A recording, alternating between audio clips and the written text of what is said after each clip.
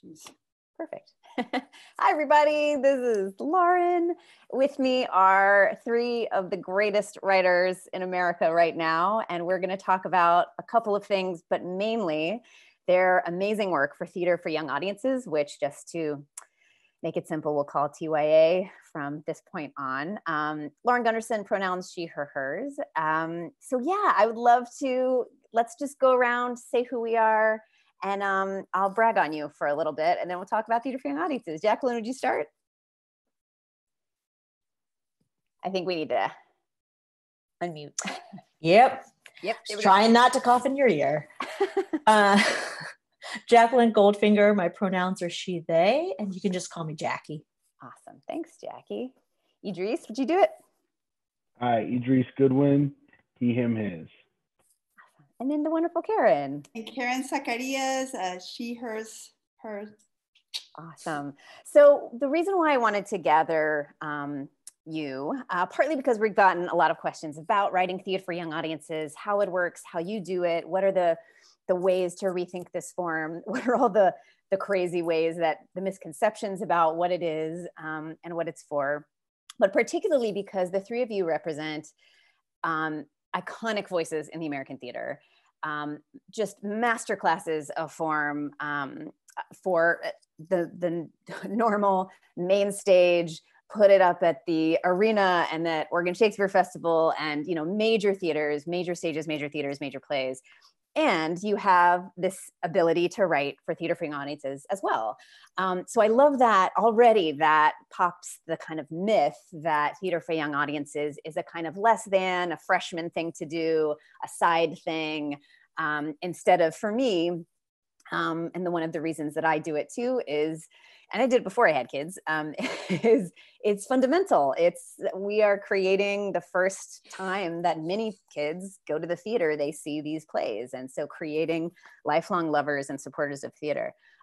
So I want to talk about all those things. How do you take all of the great work that you do and the award-winning careers that you have and turn it into theater for young audiences? Is it different? Is the process different for you? How do you start thinking about these plays? What are the differences between writing for young audiences or for families and for normal main stage audiences? So we can talk about all of it, but perhaps I'd love to start by going into some of the plays that you've written for theater for young audiences, like a little bit about them, and just kind of tell us some about that part of your career. Karen, would you mind starting? No, it'd be a pleasure. So I have loved writing for TYA. I was the founder and artistic director of a theater company that still exists here in Washington, D.C. called Young Playwrights Theater. And what Young Playwrights Theater does is we teach kids how to write plays, to find their voice and put things on. And we get professional actors to do the plays written by children and young adults. What became obvious is there were not a lot of plays that were relevant to kids, to my students living in Washington, D.C., that dealt with all of the aspects and all the confusing aspects of being a kid. And that's what kind of brought me into TYA. And there's such great theater companies that were taking chances on young writers back in the day by putting on original work. And I think that's something that's been an interesting chasm in TYA, is original plays and musicals, and then adaptations. And I've done both, and I love both, but they both have a different place in the canon per se. That's a great and as someone who moved to this country when I was 10 years old, that idea of being an outsider, of feeling like a kid, of feeling very strong emotions inside and trying to manage them is something that I can access very easily. And I do believe children's theater should give kids the tools to navigate the world, not just escape it. So that was kind of the thinking that I put into my work for TYA. So awesome. Idris, what about you? So in like 2004-ish, I got a grant from the National Endowment for the Arts to be a playwright in residence at a theater company. And the theater that I chose to work with is a theater called Free Street in Chicago. Free Street I believe is like one of the had some of the either the first or the most racially integrated casts in the city, and they were a theater company, a community-based theater company in a park building on the west side of Chicago, northwest side of Chicago, and had been around since the 60s, and over the years had become a theater company that worked with young people from at-risk neighborhoods, but kids around that area. And the idea was to devise work to get those kids using theater techniques to tell their own story, not necessarily getting those kids to do pre-scripted work.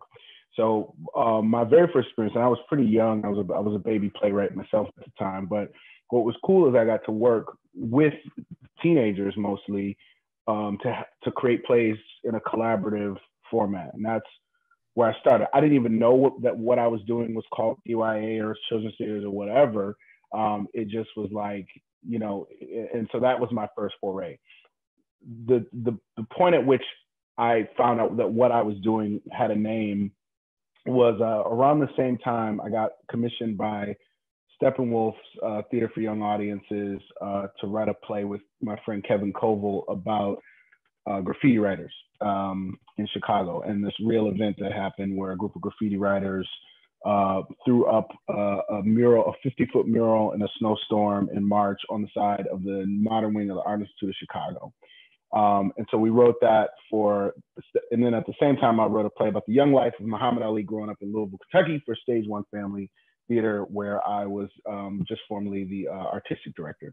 And so those plays opened around the same time and were running around the same time. So real quick, and I don't want to belabor this all day, but I'd be remiss if I didn't mention, because this goes to the thing about like when did I realize that what TYA was. Up to that point, I'm like, I'm just a guy writing plays. Like, what's the job? What kind of suit do you want? How many buttons? The play about graffiti writers, there were some critics who were like, this is inappropriate. Essentially, this is inappropriate for teenagers. And I was like, what do you mean this is inappropriate for teenagers? Romeo and Juliet commit suicide at the end of that play. And I read that when I was in high school, before like Zanny hip hop and all that. Like y'all was propagating like young suicide.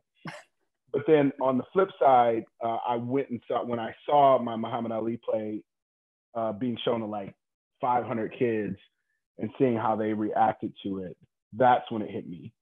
It was the combination of that's not appropriate for that audience because we presume to know what's appropriate for them, but also seeing the positive side to that. That's when I was like, oh, this is different. This is the reaction and the rules here, the context, the way that the information is received and presented is different.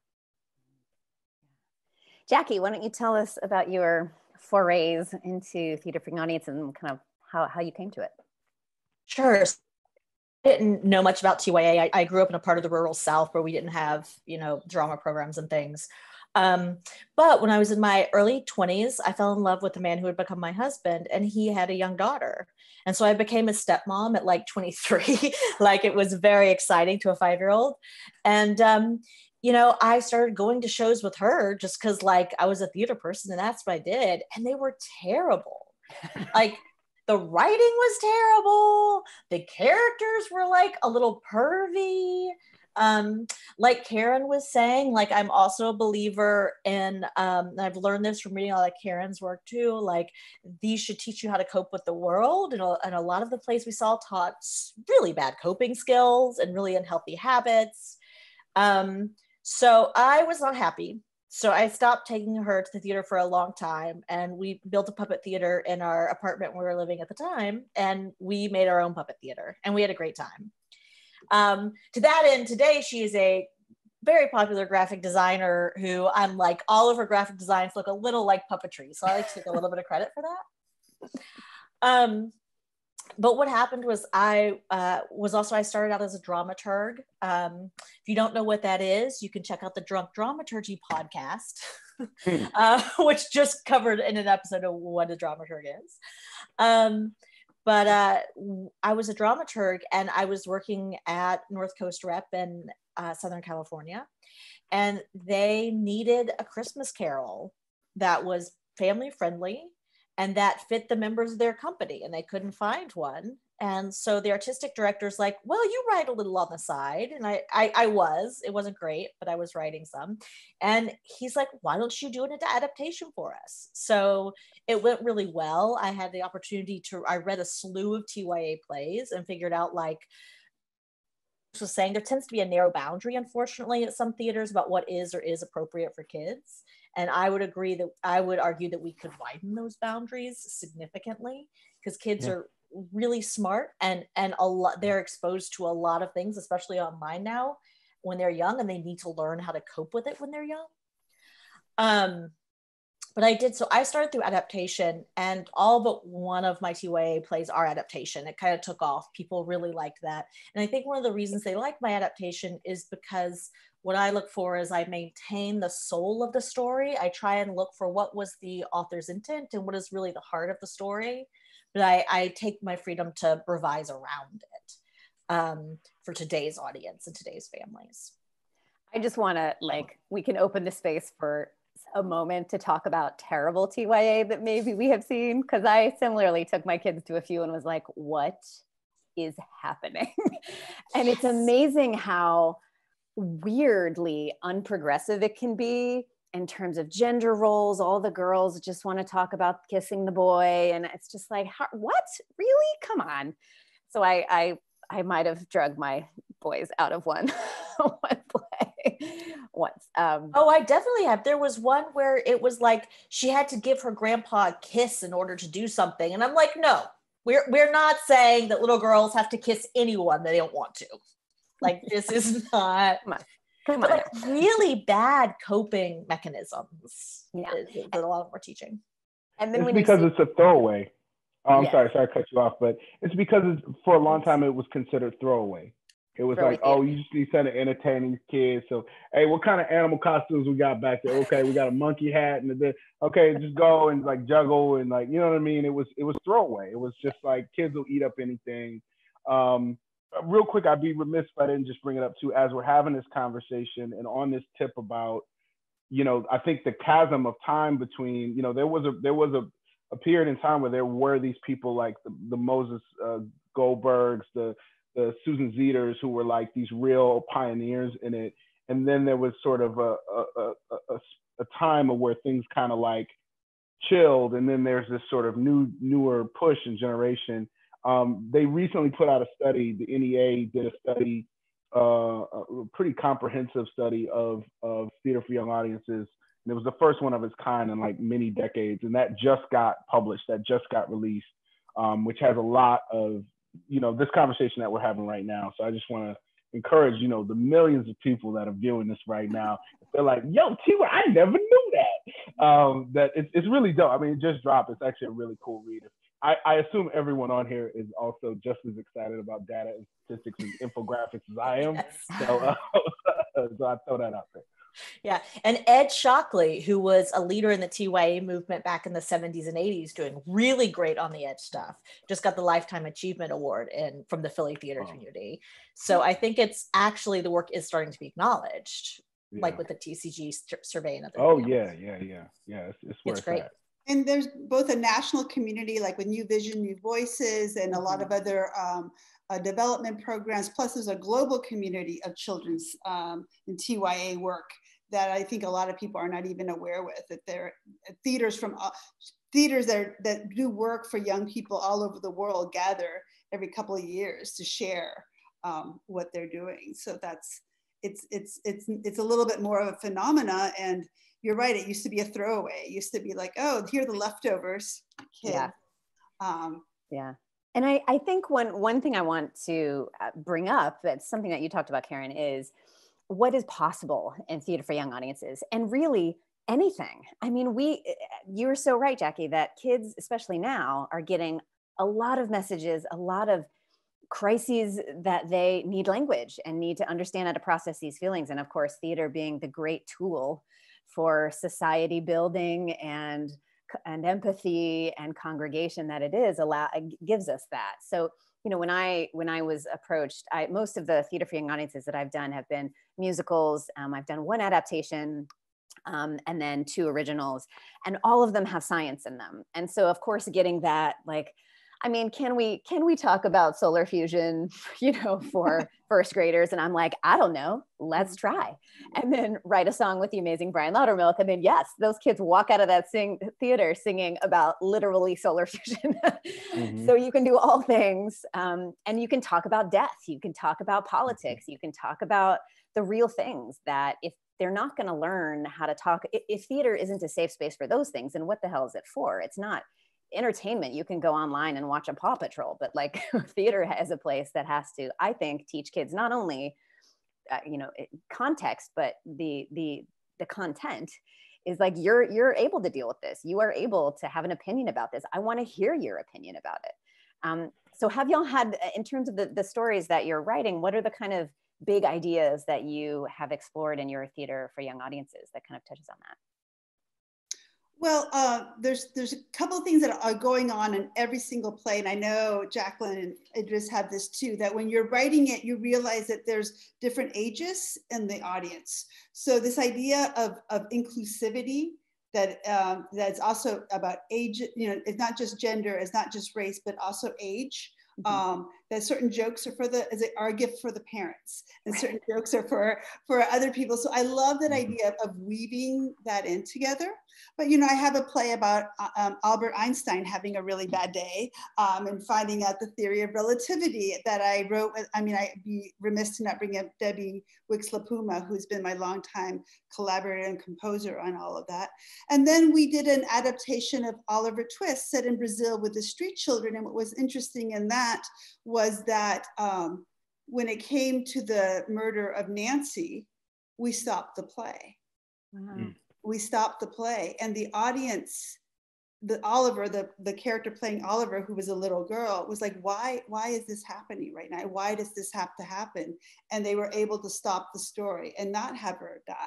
And so that idea that you can have a voice in literature, what is this death teaching you, and why does it have to happen? Why are we watching this abuse of this young woman? And it was electrifying to be in that theater and have kids be shouting, no, no, no, you know, and she didn't die, right? And our Oliver Twist, we made as a society a choice that we didn't think that she should be sacrificed.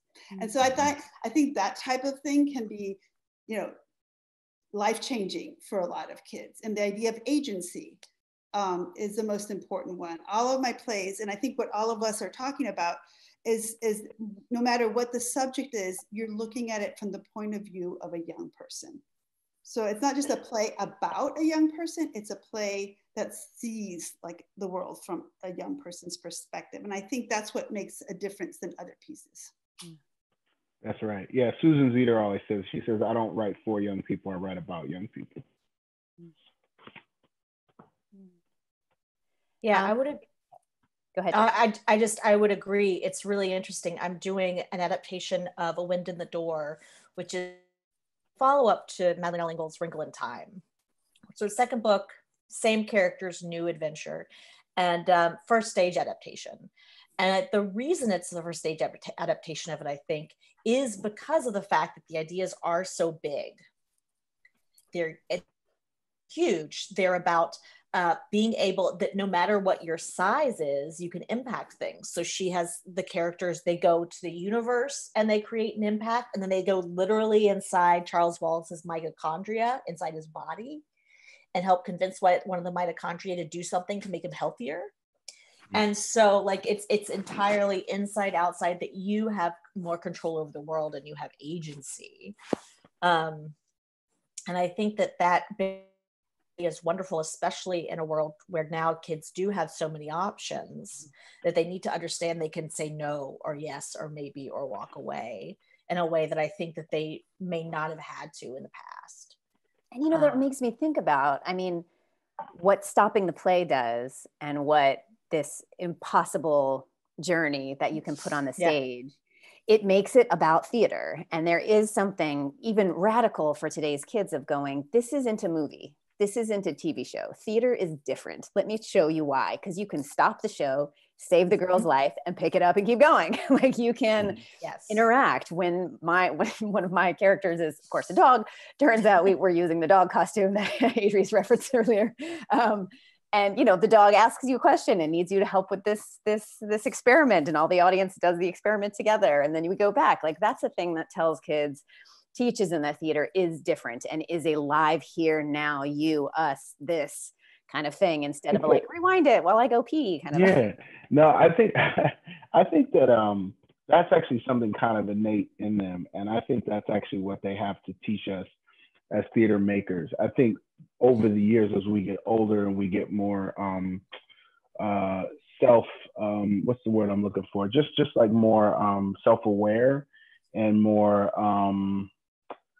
insecure is not the right word, but we become very self-aware. And so we don't just, kids' willingness to engage and engage in a very real, like, wow, I am very interested in this, and this is my whole world right now. And of course, if you stop the play, I'm with you. Of course, if you talk to me, I'm gonna talk to you. Like, it's when we get older, we grow out of that. We grow into this sort of like I'm not supposed to, the performers are performing. We're out of here. They'd be doing this even if we weren't here, right? And that's what I dig, is that, like, to me, like, that's so I wrote this play for this Plays at Home thing, and I wrote this play. So my son, he does not like when we're at the dinner table and he's not involved in the conversation. And I don't, apparently I can get long-winded. I don't know, Karen, why they hating on me like this, but so when my time is up, when I've spoken too long, he will just be like, okay, that's enough of this guy. Like who's ready to talk Harry Potter with me? Okay. Got some, so I wrote this play. I wrote this like thing where like, and I'm thinking about this more. Like I'm now obsessed with dinner conversation and like how you facilitate dinner conversation. And so I wrote this play where, like, it's 4 people and they can be of any age, and you're supposed to do it while you're eating. And my son, like, and I'm like, if he's engaged and he likes it, then this play is going to work. Like, if my 7-year-old is engaged with this, and so now we got, my mother-in-law who's in her 60s and my son who's 7 engaged, and then yesterday, and this is like one of those moments that feels really good, because he was like, hey, let's do that play again. It's like, like, hey man, enough talk. Come with that play though. But that's what I mean. Like that's something that I wish that that is something that I for my crusade is that I want all of theater to understand, is ultimately, like, children are a part of our lives. They're a part of our families, and you have to consider them. I think it was Karen, you said this, where there's levels to it, right? Like, ultimately, we want a story that it's just a story, and it can function, and it's ageless and whatever. Like, a story is a story is a story. I mean, the Pixar people know this, you know what I mean? Like, there's something, and it grows, and as they grow up, it means different things, like, all that, so I see this movement really as a movement, as a real intentional, like, arts movement that is about expectation, and it is about the role, like, why we do this and what it's for, and the role of story, period. Like, aside from these boxes and labels, because really what we're saying is that, like, oh, this is like educational, and this is like, this is for the youth, you know what I mean? Like, this is not for, like, the adults in their, coats and their scarves, and you know what I'm saying, and the chandeliers and all of that. Like, that is serious. That's serious story. But this, and I'm like, no, I don't think so. Like, if you can't rock my 7-year-old, like, my 7-year-old has the best taste. If my 7-year-old is not rocking with what you're doing, then you need to throw away everything that you do and start over. It's interesting because there is theater for young audiences that's specifically like, this is a family play. It's 45 minutes to an hour. There's probably some singing. There's, you know, there's that design for a family, something to do on a Saturday afternoon. Sure.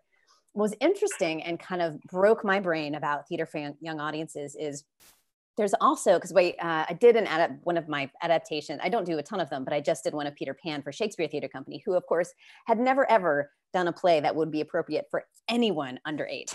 Like, just don't, it's Hamlet, it's big plays, it's Shaw. It's like, no, they're not going to go. Absolutely. They're not going to go to there. But this, the new artistic director, Simon Godwin, was like, well, this is what we do at the National. We have a big play that's like a real ass play, but one that you can bring your 5, 6, 7, all of, you know. Yes. And that kind of made me think like, oh, right. There is a different kind of theater for young audiences that really just means theater for all. You can just go and you can bring it, and you will be shocked that your 6-year-old will not want to leave at intermission and not make too much noise, because if it's gripping, if it's great theater, if they know what's going on and who to care about, a young person is gonna jam. Like my little kiddos were like in it. They saw The Lion King on Broadway, and I was like, all right, if we need to bail at intermission, we'll just say that's the end of the play and it's fine. And they were like, we're not leaving. I'm sorry, sure. Simba has not completed his arc. We need to see this. So like in some ways, if you think that it's like not good enough for kids, maybe it's just not good. Like the kids are going to tell you straight up, I mean, is this good? There's the reverse of that, in that kids are not polite, right? Yes. Grown-ups will listen to your play and be like, oh, and they will not often admit to boredom, which I think is the antithesis of theater. And a kid you'll hear them when they start scribbling around. So I have found that my work for young people has actually really helped give it kind of muscularity to my work for adults in a sense. And I've also come to like miss the reaction that my plays for young people get and want that for my adult audiences, because I go to plays and there's no feedback from it's just at the end people clap. And I love it when people gasp in a play or do this or laugh or spontaneously clap. Like that is why you're part of a community, and that's what happens. And so I've started to try to push my adult work to go in that direction too. That it'd be so engaging that you have to gasp in some way. At the end of Peter Pan, Captain Hook is going down. You know, spoiler. This is what we didn't think. He's at the lip of the ship, and no. And there is a little girl front row who is bawling, who is just like, no, he's gonna die. I mean, just histrionics. And then, you know, her mom was so embarrassed and was like, oh my God, no. And I was like, no, that's correct. She's about to watch a person die. Yes, freak out. And then afterwards, one of the ushers, the admins came up to her and was like, "Are you okay?" And she was like, "That was amazing." Like she wanted to. It's like she's a big feeler, so like feel big. This is great. It's what theater is for. Yeah. So yes, I totally agree. I love when an audience can like go for it. I don't know. It's the rediscovery of the journey, that you don't have to sit back and judge, that you can just be in the story and you can be with the characters. Like in adult audiences, like theaters are trying to find their way back to that for adult audiences, whether it's Dominique Morisseau's program Note and all of her New York shows, or Long Wharf. Long Wharf now has Playwrights Write. We write like, this is how you should respond to the show. If you laugh, that's great. Or, you know, whatever you want to say to the audience. But like, we're having to teach adult audiences how to be more like kid audiences. Yeah, right. Because the kid audiences are better audiences, which is so interesting. Yeah, you can I broach a controversial question? I mean, isn't that like kind of sad though? Like, you know what I mean? Like, the playwright wrote the play, for Christ's sake. Like, they gotta also tell you your grown ass how to act. Come on now, what is going on? What the deuce? It is, but it's true. But listen, ain't no theater right. I mean, like, you know, I mean, this is the time. This is the time. Like, what if when it come back, it looks more like I did this panel with sports people, And the whole panel was me just saying, man, y'all got it made over there in sports. Like, y'all, you know, people can come, people have a good time, they want to go. And somebody was like, well, you know, when I go to sports, you know, I can have a beer if I want. It was all about choice, but it was all about choice. It was about engage. It was about, I can root for my team, I can dress up like members of my team, and they're watching theater. It's all theater. It's theater. Okay, it's theater in the round, and they got costumes. You know, there's chorus. You know, there's a chorus. You know, Jordan for 3. You know what I mean? It's the same thing, but the rules that the construction of it is so much better because it's engaging and it doesn't sacrifice the story or the drama or none of that. And so my challenge to theater, like with this point, which is like, if Dominic Morisseau has to tell you how to be real, how to connect with art, has to tell you how to do that, that is something we gotta like look at and crack open, and really like, where does that come from? Like, where does this come from? This politeness, you know what I'm saying? Like, it's because it's taught what's that about? Yeah. Okay. And also not judging how other people react to it, I think was what I took away from her experience, is being like, if somebody next to you is hooting and hollering and having a great time and like making their opinion known, welcome, thank you, fine. Like you can experience it in your own way. But, and also I will say that was my entire drunk dramaturgy episode, which they're going to release sometime today, I think, with me comparing it to sports. I know I don't seem like the sportiest kind of person maybe perhaps you've ever met, but I was like, here is why sport is great theater. Theater, not great sport. Sport, great theater. Yeah, no, they're killing us. They got it made. However, I will say this though. We are much more supportive though when our players choose to like take a knee and stuff like that. I will give it that. That's true. That's true. Now, did all of you write theater for young audiences before you had kids, or what is your relationship to your own kids and your work? I find that my kids are really good audience members. So I find that I didn't start writing TYA before I had kids, but I found that if I'll read something and like they're off wandering, they'll be like, no, we don't want to see that. Don't put that in the play, mama. Fix it. Or I'm like, here are 3 jokes. And I give them 3 jokes and then they laugh at one. I'm like, that's the joke that goes in that scene. That they are terrific audience members and they're terrific sounding boards. I did 2 adaptations of Little Mermaid. I did one for ages 9 and up, and I did one for ages under 9, because I just learned from my kids that like that story strikes significantly different chords in those 2 separate age groups.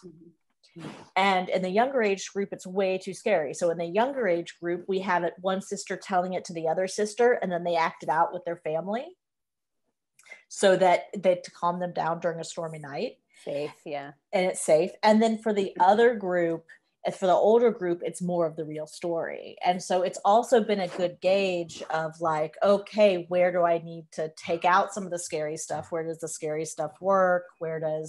And I ended up writing 2 adaptations because we just developmentally, they needed 2 different stories. Mm-hmm. Mm-hmm. Idris, what about your kids? You wrote before, during, after, obviously after. So no, I didn't have any kids when I was doing the work at Free Street. I still was a baby, my dang self. My 20s were pretty much just like an extension of my teens, essentially. And then when I wrote those other 2 shows, that was like around when my first son was like a baby. And so what's really dope is that now he's 7 and very sophisticated. And now like my writing is so much better, you know, like especially my TYA stuff is like so much better because I'm around a kid.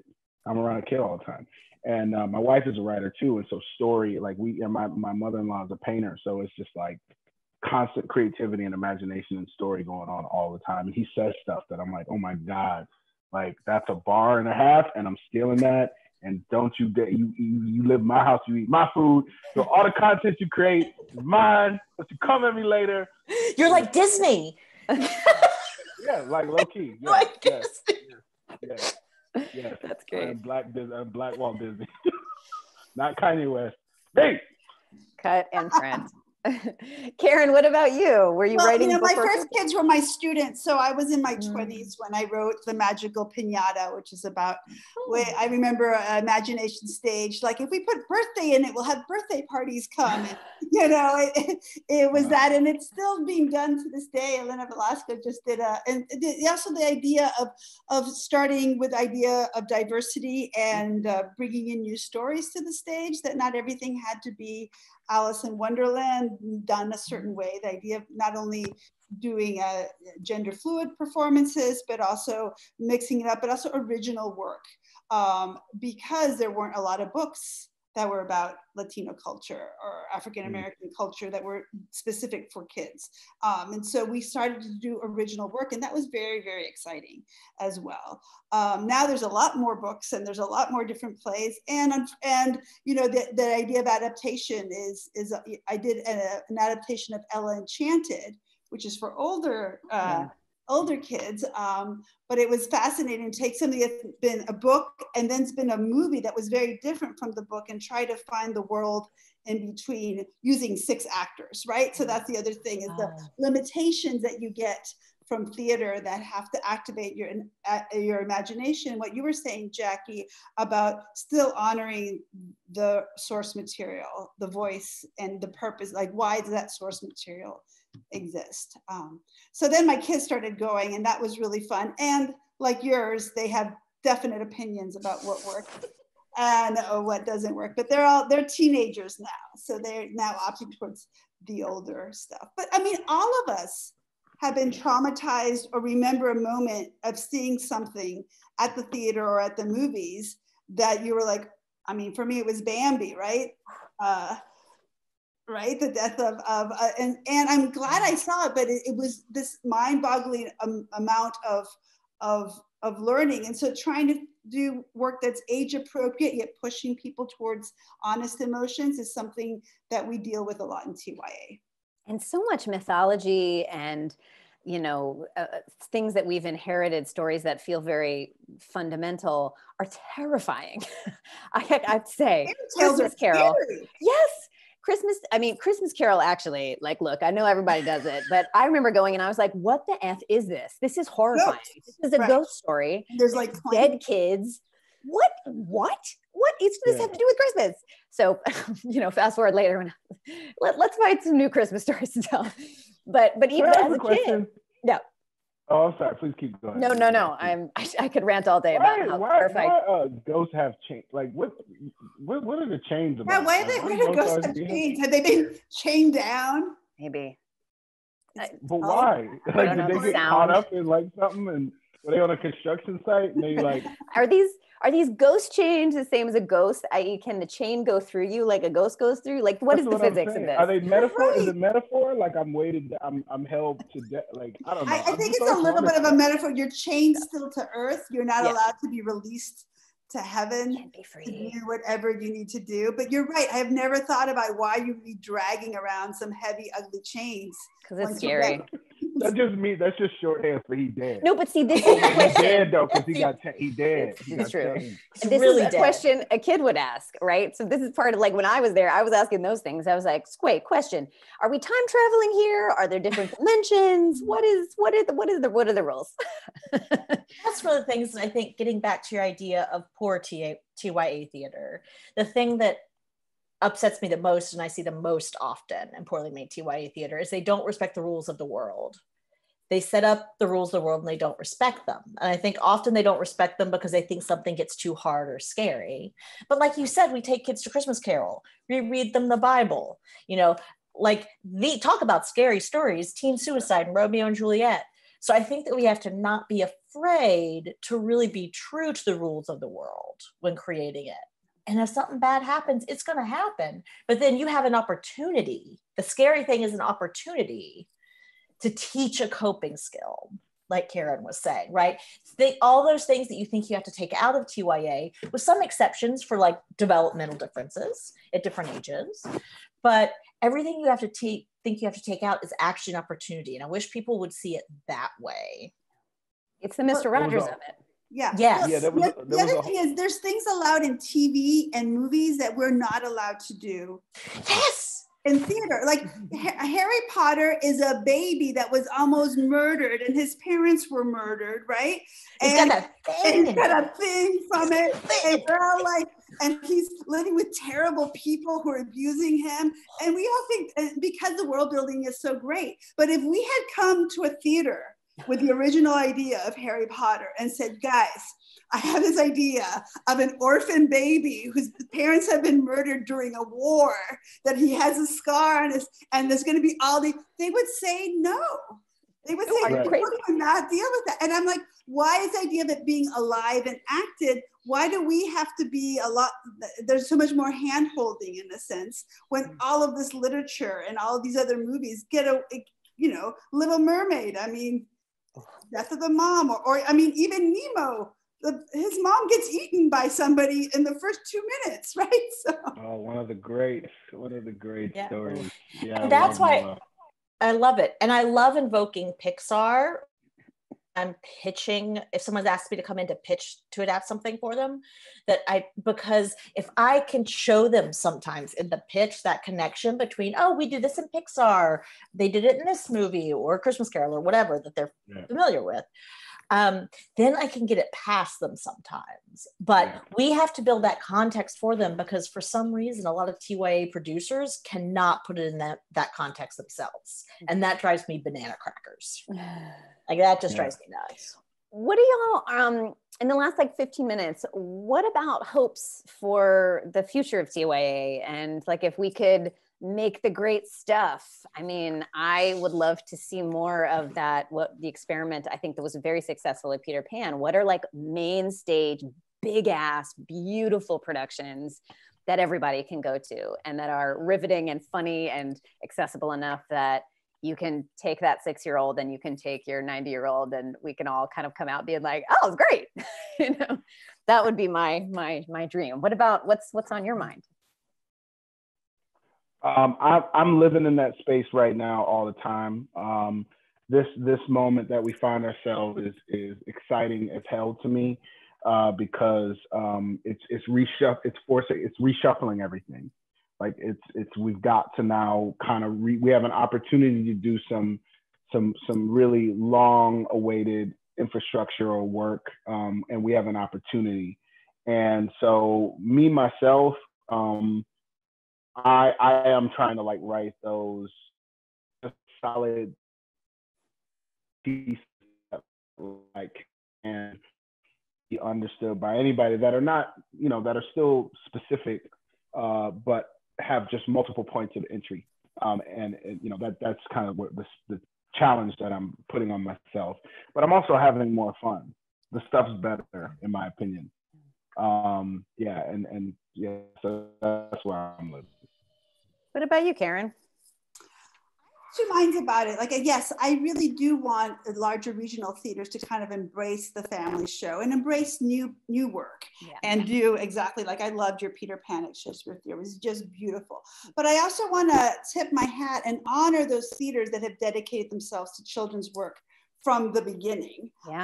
And that's what they've been doing, and they offer classes and all of that. So it's almost like a bridge, finding some kind of bridge or something that doesn't hold those theaters in less esteem than the regional theaters. So I want to work at both of them in different ways, and what those roles are. In some way, I want people to go at night to the children's theater too, and have the regional theater going here, because it really is been like Child's Play and Imagination Stage and, you know, First Stage and all of these theaters like Idris has been working at, that have been at the forefront of pushing new material out there. So I want both. I want yes and. I want yes and in different ways. And I also want parents, because to be open to take up your child to a play that you don't know the title of. I find You're here. And so many times theaters do want to do new work, but if they don't know the book, that, you know, if it's not associated with a caterpillar or something like that, they feel like it doesn't sell. And so I do it's not that the theaters don't want to do it. I just want to urge parents, just like you need something new, you don't need it. The idea of taking risks with your children is something that I want from every audience member, both, you know, so that's something that I would love to talk about more in a cultural way. And I don't know how you do it. And, you know, reviews, if your theater doesn't review plays written by, you know, for young people, then it keeps de-escalating, and it just has to be reviewed as an art form, because That's you have right. real artists writing and performing in them. I mean, Jackie, you have thoughts? Yeah, Um, I know, right? This is part of the whole I thing. mean, like, Yeah. The tyranny of the title, right? The tyranny of the title. an adaptation and the necessity of adaptation. Yes. And I'm very lucky. I live in Philadelphia, and the Arden Theater here in Philly does full-scale, full-length children's shows that they usually have to commission because there aren't that many of them out there. Laura and I am sure they will do your Peter Pan soon. I'm sure, because not only is it wonderful, but there aren't many out there. So it's so wonderful that you wrote that. But yeah, Karen, what you're saying, what we call it in Philly is the tyranny of the title. And so my thought is, what if, right, if we decide to make original children's work, but we work with an illustrator. So we actually create a short children's book version that we email out and just an e-blast to all of the subscribers and to make it available freely. And then now you've seen the book version, come see it on stage. Oh my God, that's so smart. And then we are generating the tyranny of the title. Like, we're overcoming it by, you know, whatever you call it, doing the same thing. And creating like superstars out of the characters already. So the kids will get there and be like, that's blah, blah, blah. Yeah. Absolutely. You send the costume pattern, right? Like on your cape, put this, whatever you want. But even the Arden, which is a brilliant theater overall and does gorgeous children's shows, even they, like, if there's shows that are not known titles, they have trouble attracting audiences. And it's a shame, because they're gorgeous and lovely and make you think about new things and bring new stories to the stage. So I think that there has to be a way that we can make parents comfortable enough with it on the front end and kids excited enough to come. We just have to figure out what the heck that way is. Yeah, Jackie, what you're talking about, you know, sort of, you know, straddling the line between, you know, playwright, but also artistic director. And this is something that I think a lot about too, is that we've got to be as intentional and creative and put as much resources into the delivery system and the ring mastering, like the circus, like those, there's a science that I love the circus too, because it's the perfect formula, which is like, everybody comes out, the parade comes out, here's everybody you gonna see, and then the ringmaster is there to set you up to make sure it matters. And so sometimes we just get too much in the theater, too much focused on the play and the actors and the costumes, and it's like, no, you gotta build that bridge, especially now, right? It's not that folk are unenlightened or this, that, and the third. It's just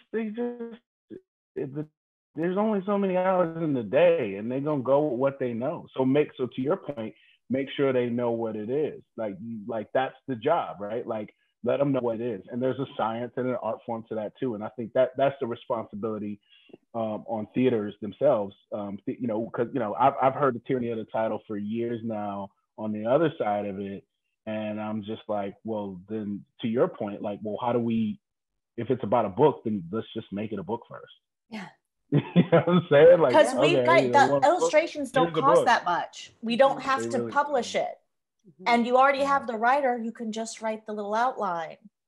And you know, more extensive trailers, you know, more extensive interviews, so that a kid, I mean, I would love to see one that was to a kid. Like, if I at the Playwright could be like, hi, I'm Lauren, I wrote this play, let me tell you a little bit about it because I really want you to come. And then a kid would hear it, be like, oh my God, she wants me to come, that's great. Yeah. And you know who did that was Mo Willems for the Kennedy Center. And big shout out to the Kennedy Center. They have done so much original new theater for young audiences. I know almost all of us, or maybe all of us, have worked there, and they are just such a source of great generation in this movie. So, yes, sorry, Jackie. Yes, no, it's okay. I just discovered the reaction button, so this is what's going to happen all the time now. I know. But the Kennedy Center, they did such a great. Whoa, this is awesome. They did such a great job. They made Mo Willems did these like 3 or 4 minute videos you could watch with your kid before and after you came, and it talked about his process. And he talked all about how if you sit and write a story and you draw, you are a writer and you are an illustrator, and you can make your books at any age.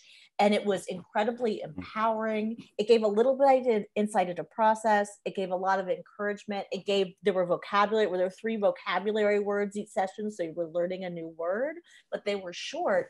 And I have to tell you, my kids responded brilliantly, because it's so exciting to see the actual artist. How often do kids actually get to see that? They get to see the actors sometimes, but like the person who actually made it. So I think any of those things, I think the Kennedy Center has created a lovely model with the Mo Willems residency of how we could possibly do that. Yeah, definitely. As we're approaching the hour, maybe just some last thoughts about this amazing field, which I feel like we just started getting into awesome stuff about it. But maybe also thinking that there's a lot of writers watching this, and maybe taking this moment in time to work on that Theater for Young Audiences play or that pitch, and maybe some like practical nitty gritty advice. I mean, I will just offer one thing, that beware of the audience interaction, because you can do it too much and then you can't get those little audiences back.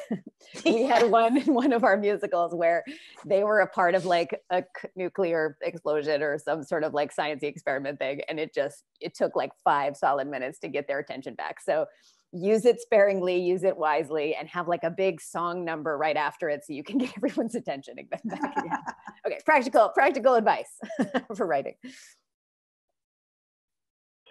Real quick, I'll say that just to echo again, Susan Zeter, like don't try to write for kids. Just write about kids and write about the same. I mean, human beings, we got the same desires. You know what I'm saying? So just and I always, when I started writing plays, I was like, I'm just gonna write the stuff that I would actually want to go see.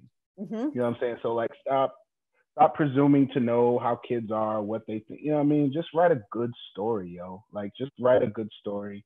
Keep it moving. You know what I'm saying? Keep it active. You know what I'm saying? Be interesting. You know what I'm saying? Like, just write good. And authentic, because kids can sniff out if you're not being real. Just don't, but I just implore you, like, do not write in that, like, hey, kids, you want to go on a magical, like, just put a pillow over the face of that voice. Yeah. Jackie, do you have some practical writing for kids advice? Yeah, I would yes and all of that. I think it's great.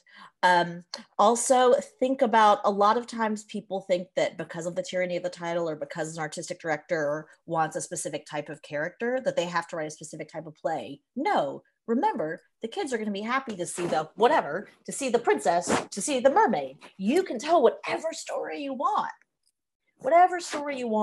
So even we're putting some of those iconic, some would say overdone characters, you don't have to tell the same stories that have always been told with those characters. You can say something new. You can re-envision them in a way that the kids are excited to see their favorite mermaid on stage, but also there's a whole new journey or part of the story they've never heard, it's never been told.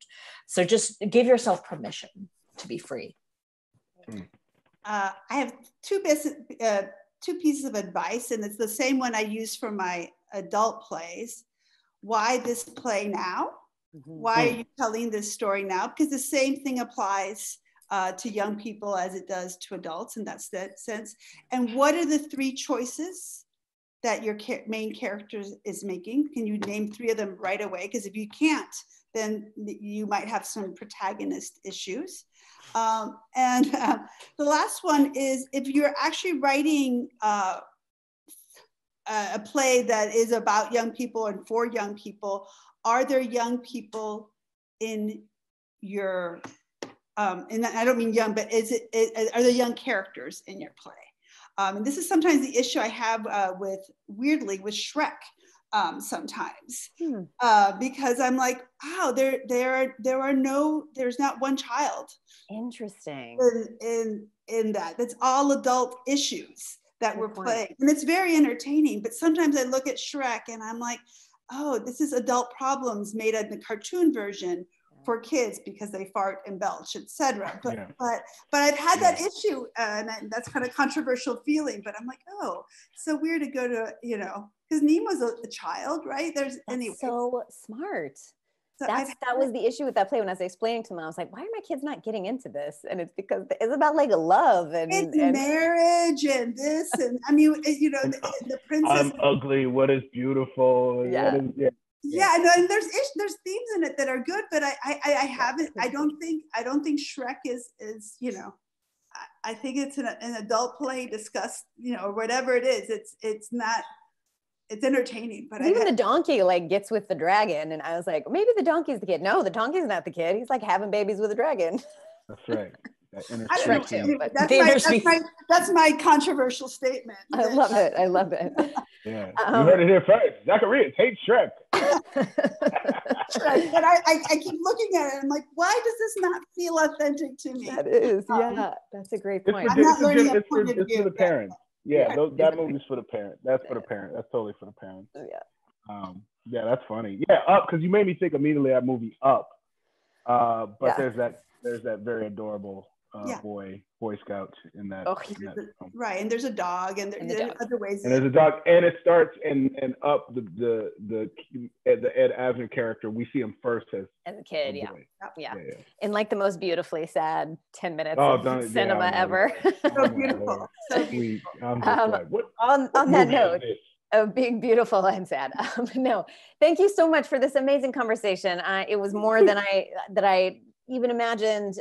You're all such incredible geniuses, both in theater for young audiences and in main stage theater. And it's just such a gift to be alive at the same time as your amazing work. Thank you for what you do. And this is great. I'll, to everybody watching, I'll go in and look at some of the comments, and maybe I can bug some of our amazing guests to answer some if there's specific questions you have for them. Thank you. Yeah. All right. Any other Lauren, ideas? Thank you so much, Lauren. Thank you. See y'all soon. Maybe. Bye, Idris. Bye, Karen. Bye everyone. Stay sane. Bye.